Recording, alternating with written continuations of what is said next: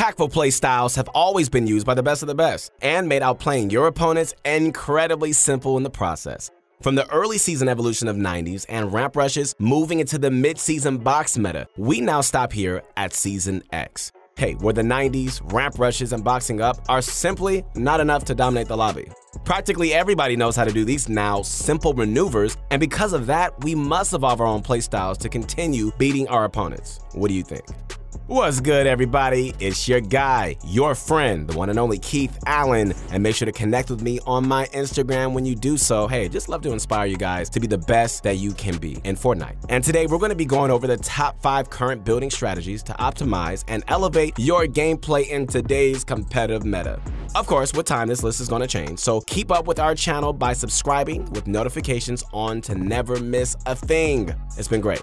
Also, before we get right into it, I just want to let you guys know that ProGuides is offering mini in-depth courses similar to this video at ProGuides.com. So by purchasing the InstaPro Pass, you get access to an entire library of content tailored to elevate your gameplay. Guys, you do not want to miss an opportunity like this, as the InstaPro Pass comes with up to 5 live coaching sessions with real Fortnite pros. Amazing. Link is at the top of the description. Anyways, you guys are ready to hop into this? Let's go. Time and time again, you're going to find yourself up against a sweaty soccer skin who cranks 90s to build height. Instead of contesting height with retakes that'll surely draw on a third-party attention, finish the fight quicker and use less resources by going for the good old-fashioned chop. You know, these days, I really go for height retakes that you see on a Face Sway's channel in a scrim scenario. You know, it's just too risky, given all the things that could go wrong, yet I see so many people engaged in fights that go 15 stories up or higher. I don't know if they think they're Superman or anything, but that's what they do. It's enough to surely get both opponents dropped down and killed by a third party. Instead of contesting others for height using retake strategies, first try to identify weak points within the building structure itself, then break them. Then secure high position.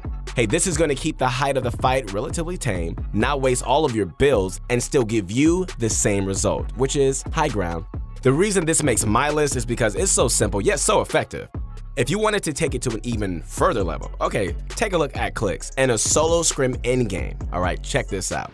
Clicks gets ramp rushed over and loses high ground, but he still wants the alpha positioning, right? Instead of build battling for height, which would have surely caught the eyes of the entire lobby, he goes to chop the builds down and his opponent falls to a more exploitable position.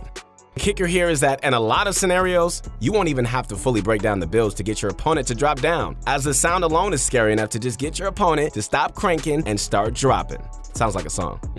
This is exactly what happens here in Click's scenario, which leads to a much easier kill in comparison to the former plan. Okay, so with that being said, let's move on to our number 4. When owning a wall, stair, or floor directly between you and your opponent, your brain might be telling you to make a quick edit and school on your opponent. In Season X, however, most adversaries are all too familiar with this play. You might find yourself getting one pumped in the face one too many times after making this hasty play. If so, then this alternative maneuver is right up your alley. Alright, so jumping into number 4, this is something that I personally struggled with a lot in Fortnite. I'm just being honest. I get control of someone's wall, then make an edit just to eat a pump shot to the head. Has that happened to you? Happened to me. I will typically, just opt out to go for the edit bait reset play, which basically consists of editing as if you were going to take a shot at someone, but actually just resetting your wall quickly. Okay, so this is done so that your opponent thinks that you just made an edit as he gets ready to wind up his shotgun shot. He ends up shooting a freshly reset wall, giving you the opportunity, the perfect opportunity, to get some free shots in. Bonus points if you're on a keyboard and mouse, where you can actually do edit bait resets much quicker by binding your scroll wheel to resetting your wall. To do this, you're going to want to utilize the secondary binds and set your reset building edit and building edit with both to mouse wheel down. Your primary binds won't change at all, but you will now have the option to simply scroll down to reset your wall near instantly. It feels more comfortable to scroll up. You can just change both secondary binds to mouse wheel up instead for the same results. Typically, you want to do these edit bait resets if the person is directly on the other side of your wall, or floor, or stairs, to sell the illusion even further. If you're editing a stair or a floor piece that you're on top of, stand on the builds that would have dropped you down if you would have actually made the edit.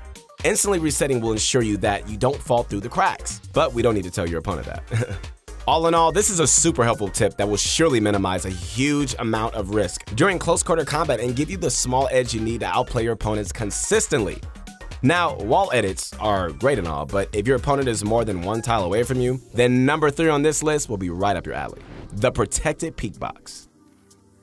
These days, playing around your turtle boxes in the mid to late game is the only way you're going to find yourself racking up consistent points in arena or tournament play. However, making edits to take shots from within the confines of your box will leave you vulnerable to heavy snipes and AR spam. So to add an extra layer of protection between you and any opponents trying to find a cheeky angle on you, use this protected peek box. You know, getting heavy sniped while peeking my 1x1 sucks. Man, I just want to get the kill confirm on the guy, eye down, and bam! Heavy snipe to the head, sent right back to the lobby. Man, if I had some hair, I'll pull it out. Thank God I like it low.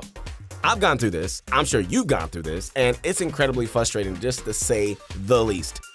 In certain situations, however, this scenario is totally avoidable. Okay, so take a look at this clip from Tfue at the Fortnite World Cup. Community launch pad right there. Great neighbors. Paying attention to what's going on here. Can Tfue make a big comeback for himself here? Okay, did you catch that? Tfue made an entirely new box just so he could peek through the floor without leaving him exposed to the rest of the lobby. Wow. All right, we're gonna rewind this. Take a look at the play a little bit more closely. Do you see how many angles he has exposed? Just one. And that's the angle he's shooting at, which means he's typically won't ever see any return fire as nobody wants to initiate a 50-50. And that's really what it's all about. Setting yourself up in situations where you are least exposed to the lobby while still being able to find shots on unsuspecting opponents. Amazing. Obviously, every situation and angle might need a bit of adjusting, but there is still a point to be made. Extending your turtle to give you a maximum safety from center angles is super important to not just learn, but to master. So, making our way up the list, this newer technique sits at number 2, low material tunnels. Do you ever find yourself having to tunnel to the next safe zone, only to realize that your material count has depleted to dangerously low levels? You're like, uh-oh. Alright, so use this fully protected tunnel and use up to 40% less materials on your next rotation. Check it out. Tunneling has recently become one of the most used metas in Fortnite. Tunnels are used to get from one location to another, right? Safely covering you and your teammates embarking on the trek from one safe zone to another. Having materials, guys, is your lifeblood, essentially in Fortnite. Without it, you're practically a fish out of the water. Alright, so let's take a look at Stretch's perspective here. He's playing in the Trios Cup with Bugha and Clarity G, who both just got recently eliminated. It's up to him to secure the placement thresholds to get him the most points possible for the team. He looks down and notices that he has right around 600 mats, and that's a long way to go to zone. What are you gonna do? Well, he thinks fast. His quick thinking allows him to use this advanced tunneling strategy, which in turn gets him to where he needs to be for much less materials than if he were to use the traditional tunneling strategy. I'm not here to say that this tunnel method is what you should use in every single scenario, all right? Don't get me wrong. The traditional tunnels, they are in fact just more roomy and have a bit more separation between you and the enemy, since there would be a floor on top of your head. But in these type of situations, this tunnel is just a little bit more safe to get you where you need to be and on a budget. And finally, we made it to the top of our list, and Shockwave Plays takes the number 1 spot. Holding the mid-ground tunnel in an endgame, stuck in zone and need a quick out? If you're holding this pesky mobility item recently unvaulted in an all-core and competitive game modes, taking to the skies has never been easier. Use these tips, guys, for the Shockwave to guarantee taking and maintaining control of high ground, or simply a safe rotation into the next zone. The Shockwave, my friends, is a very interesting item, similar in theory to impulse grenades, but have that added kick. Using shockwaves to burst through builds and get you where you need to be is super important in Fortnite scrims, especially in the late games, where everything is just flipped upside down and chaos ensues. Taking a look at Cypher's POV, it's quite clear that the shockwave has some obvious uses, the main one being height. You can get some serious elevation with this bad boy, which means that you can quickly turn the tables on most early to mid-game engagements. But like I said, they're even more useful during endgame, so I wouldn't stash them away if you find them on your loot path. Alright, so let's bounce back to Bugha's perspective. Okay, so he uses the shockwave grenade to send his entire team flying in the direction closest to the front of zone.